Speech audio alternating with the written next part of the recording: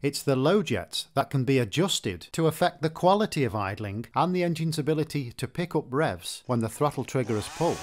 That's the reason why it's vital that the low revs are set correctly. We've got a screw to make adjustments to the amount of fuel emitting from the low jet. The suction pressure from the venturi below draws the fuel down out of the metering reservoir into this compartment to be used down in the induction tube below at idling speed. If we turn this screw in clockwise, then its tip will protrude into the fuel way more and restrict more of the fuel entering the small reservoir. If there's less fuel here, then there's less fuel for the engine's idling speed. When the chainsaw is giving these type of symptoms, it can be suspected that the L screw is screwed too far in, not allowing enough fuel down the pipes. So therefore, if we screw the L screw outwards, that will allow the fuel it needs until the engine starts to sound better.